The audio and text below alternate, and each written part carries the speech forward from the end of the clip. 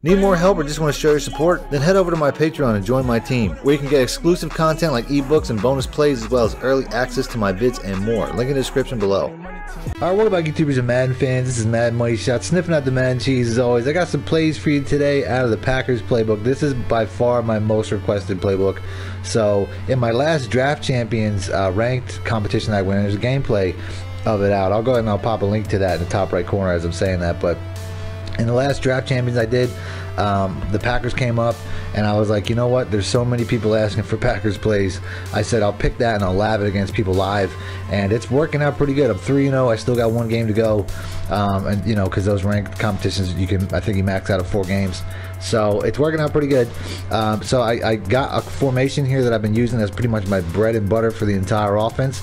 It's out of the single back ace slot, so I'm gonna go ahead and I'm gonna pick that. There's about, I want to say 5 or 6 plays out of this that are pretty good. A couple of run plays that are really dominant. I can't say that there's a lot of variation of plays out here that I use too much. That's how you know how good this one is, because I really just used it over and over and over. I really could make something out of the pack trips. There's a couple of couple of plays that I used, and there's a couple of really unique looking setups that I could make some plays out of. So if you guys want to see that, hit the like button. But other than that, let's get into it. Single back A slot. The next play I'm going to show is the PAFL stretch. This one here, something I've used. This formation here I've used in you know, a couple different setups. It's real simple. You got a couple options here. You can basically cross the tight ends, which I find is best.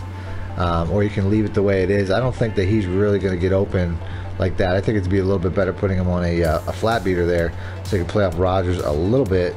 And then you could also do something like this. So this way you have 4 levels of passing, where Nelson and Adams play off each other. I think is a pretty good way to go. And then you could also take your running back here. You can motion him out to kind of stretch the field, which, you know, I don't necessarily, you know, feel like that's the most necessary way to go, because I think that this scenario almost can pull him in front of Adams, but what I think this really works to do is get the tight ends open. So let's go ahead and let's rock it one time like this. And I threw it in that window. I could have waited, but they really were sending the heat.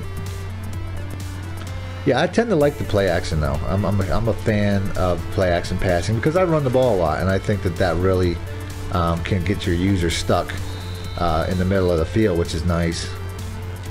So I think if you're going to run this, you can run the full boot, but I think canceling the play action is kind of a good idea.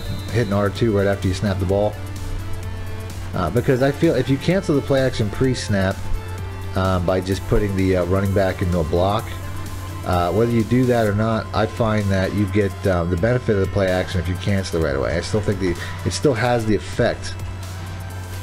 Oh wow, we're going right up that cover 2. Touchdown, let's go. So now that I've done that a couple times, let's run it the other way. Let's run it the other way I was talking about.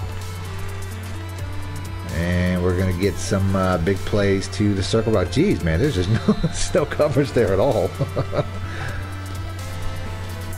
Not that there's a lot of defense in this game to begin with, but that was just dirty money. We got that cover 3 beater right in front of the cover 3 safety. This is going to absolutely roast cover 2 if they actually give me some cover 2 looks. And that's a single high safety. As you can see, just come back to the ball a little bit and you're catching it right in front of that safety. So just some really basic, and you know, the spacing is just great. Oh my goodness, that was just like heat for days, but I got it away anyway. And as you can tell, I have not been putting the running back out. You can leave him back to block. This is, like I said, this is just your option if you're going to do this. I don't find it really does a whole lot. I mean, oh, we're going right up that center right there. I'd like to end this on one more big play. I'd like to get that off. Waiting for that circle route to clear that cover 2. He's just gone. I mean, that would be like, I would score from anywhere if I ran it like that. Like on a cover 2. Like cover 2 is so dead, it's not even funny. So we're gonna move on to the next play. One of the better pass plays that I really liked was the smash, and you can use this off of the motion that I was showing a couple times in that last play. We'll go ahead and we'll pick that, and then we'll pick random 4-3 again. So all I really want to do here is motion over Nelson, And I'm doing this so that I can basically create a cover 2 beater on the other side with Bennett and Montgomery. This is like a typical, you know, play action, I think they call it like a PA Power O, I'm not really sure. But either way, you have a good cover 2 beater on the right side, a good man beater on the left side, which is Adams, and Bennett's a good man beater too. And then Rogers, your other tight end, is a really good cover 3 beater. So let's go ahead and let's see what we got here. And we got that cover, or we got that that man beater right out the gate. They really set the heat there. You could also put Nelson. I put him on a streak, which is typically how I do it. But you can also put him on an out route. And I don't like that depth, but it works in a lot of cover 2 scenarios to do that. And then also put him at a you can smart route him a little bit. I find that works pretty decent, which will also work against cover 3s. And I don't know what that was, but he was just wide open. I gotta stop playing Xbox because this square route is just, this X button is just pissing me off. Or refunction the keys or something. So I'm gonna throw that right in that break, and you can see how he just kind of rounds off there. And the defender just kind of sits in his heels and waits to get beat. Offense is so easy mode in this game, it's unreal. You can also do a bench switch concept out of the left side defenders if you don't have a cover 3. This is probably a good way to go.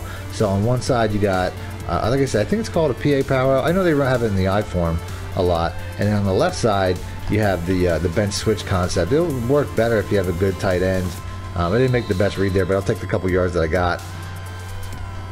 But like I said, you really only want to run Rogers up that seam if it's cover 3, and the computer's not really giving me a lot of cover 3 looks. So it's real simple. Cover 2 now. Really got a cover 2 beater on both sides, and I'm gonna throw it on that window again. I mean, that's just, he's just nothing. No covers there. No covers there at all. So let's go ahead and motion our guy again. Like I said, still not seeing a lot of cover 3 looks. I'd really like one, so I can show off that tight end route. And it's just like such easy. It's just so easy mode. If you throw when he makes that break, he's just wide open every time. I shouldn't say wide open, but he's just undefended.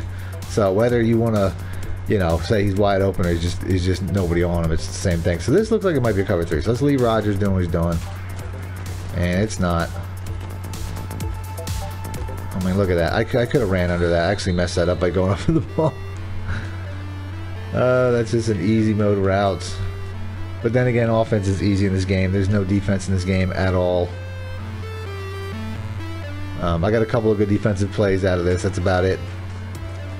Any defensive play in this game right now is a glitch. So there's no defense in this game. So I think I hit everybody. Like I said, the only one I didn't hit was that Rogers route, but they're not giving me any cover 3 looks, any cover 3 zones. This here might be, possibly. Can we get a cover 3 here? So I can show this play off? Okay, kinda. It looks like a cover 3 robber, but hey, I'll take it. That's all I'm gonna get. Computer's not cooperating, so let's move on. I gotta go with a run play. This one right here is one of the best run plays, and it was just so dominant. The guy couldn't even stop. It was kind of ridiculous. So let's go ahead and let's pick this. It's the halfback toss strong, and then we're gonna go ahead. We're gonna pick. I guess I pick a random 4-3. So this here, I was running this to the open side of the field a lot of times, but it doesn't matter. You can run it wherever you want to. I just don't want to run it like this with no blocking outside receiver, edge defender, or edge blocker rather.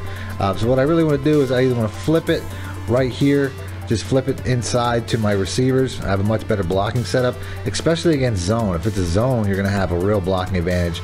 Or my other option is leave it how it is and motion over the outside receiver. I want to leave Adams there because he's still a good backside blocker in the slot, better than an outside receiver. So the look is really this. You have two choices.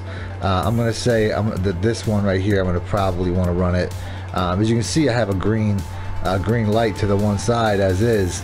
So I'm going to go ahead, I'm going to flip it back and run it to that side. But really that guard, as long as he seals his block, which he, not the best result first play. If it's a man coverage, you can run it as is, but it's really best to flip back inside. I find that a lot of times I try to run this outside, but if that guard comes open up the middle, a lot of times it's right there. Oh wow, you could have blocked the outside guy, bro. I would have outran the other one, thanks. Yeah, it'd be nice. I mean, if you see a huge gap like this is probably a good opportunity to switch over to the dive, which is in the custom or the preset audibles. But I'm trying to show this play, so I'm not going to do that. Sean Lee, I mean, they're just getting off their blocks pretty quick. But I still got about 10 or 12 there. This play's capable of so much more. You see here, we got this dude dropping down, so he's probably going to cut this play off pretty quick. My guard picks him up, which is nice, and we're going to get about, you know, the same 10 to 12 every time. I don't know why practice mode is harder than online ranked matches. It's just how stupid this game is sometimes. Oh, wow, come on, man. Who is this guy? Should have ran this against like the Vikings defense. I should have ran this against a real defense, and it probably wouldn't be doing as good as the Cowboys defense is doing right now. It's about 15. Oh, here we go. There's an opportunity to take it the other side.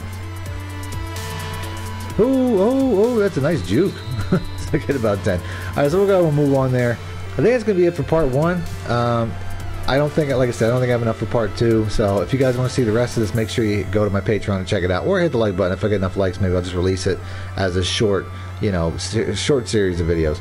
Other than that, like I said, if you guys want to see something out of the gun pack trips, I really have a couple of decent options there that I have to lab a little bit more to make them really good. But there's some good stuff in here.